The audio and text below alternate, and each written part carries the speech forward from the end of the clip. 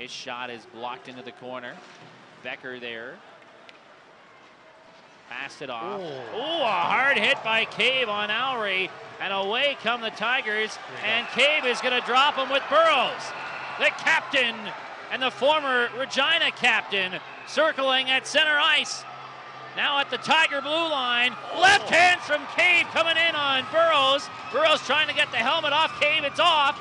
Burroughs looking for rights. Cave holding him off, trying to come back with his own right hands. Uppercut by Burroughs misses. Cave looking for the headlock, couldn't get it. Oh, a quick right jab by Cave. Another right just misses. He's coming back at him again. And they head down to the ice.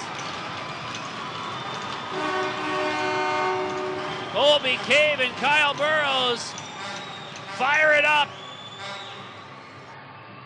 In a great rivalry game here between the Tigers and Broncos. After a huge hit by Cave on Lowry, Burroughs and Cave say, let's go. And some hard shots landed, but both guys appear to be all right.